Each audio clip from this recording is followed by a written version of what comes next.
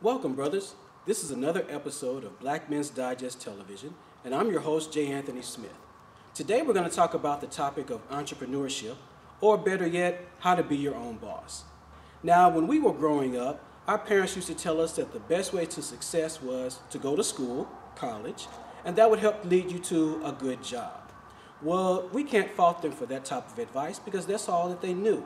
But nowadays, things have changed, and black men are branching out to new opportunities, breaking the mold, and becoming their own bosses. And that's what leads us here today to Mach 1 Motors, a successful auto dealership, and our guest today, the owner, Louis McClinton. He's going to talk to us about what brought him to this point, what motivated him, and to give some great tips to some aspiring entrepreneurs. So thanks for joining us today, Louis. No problem. All right, so we just have a few quick questions for you. The first is, how did you get started in this business? I started in the auto industry when I was 18 years old.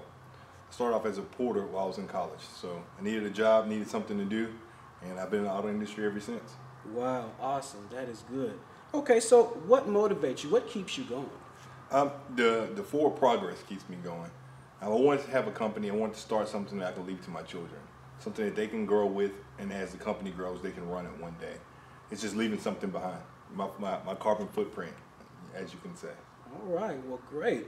So how did you overcome the doubters? I'm pretty sure there were some doubters when you told people that you wanted to start your own auto dealership. Faith.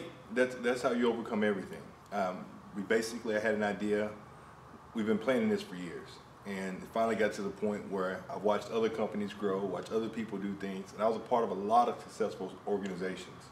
My hard work got them to become some of the top dealers in the Metroplex. So I figured if I take that same energy, that same drive, that same understanding to get up out of my bed every day to go work for someone else and implement that in my own business, I figured I would be successful just the same.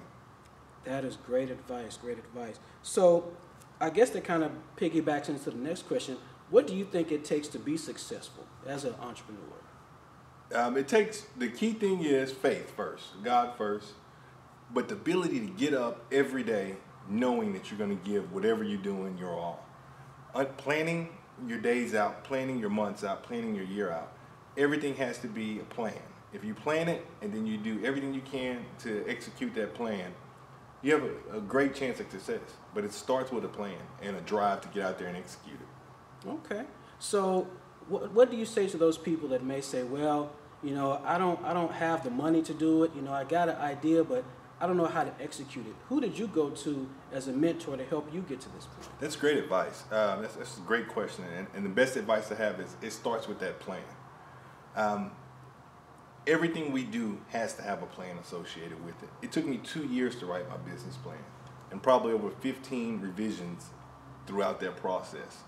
And research what you're doing, what kind of company, whether it's a moving company, whether it's a gardening company, whether it's a $1 million company.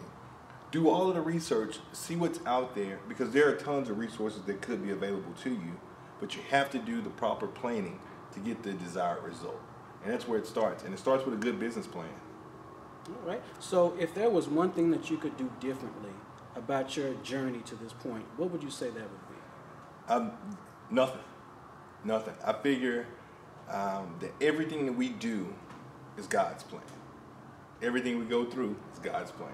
No matter how you do it, it's there for a reason. Every hiccup I've gone through, it was to learn something. And I tell anybody that if you're going through something, don't feel bad about what you're going through, because that's a test. That's something that's building on something that can happen in the future. And everything that I've gone through, the ups, the downs, the doubters, the no's, I just kept pushing through it, because anything you want to go do, everybody's not going to be on board. You're going to get some no's along the way. But it's keep looking until you can find a few yeses. Well, that's great. So there you have it. The best way to be an entrepreneur is to have faith, have a plan, don't be willing to give up, do the best that you can, and don't take anything for granted. So again, thanks Louis for his insight, and be sure to also reach out on the web to his website at mach1motorsdfw.com, and there'll be many great resources to help you reach the best potential that you can. So this is our episode for today. And be sure to look back next week when we have some great new information for you as well. So again, in parting, love God, love yourself first, and we'll see you again at Black Men's Digest.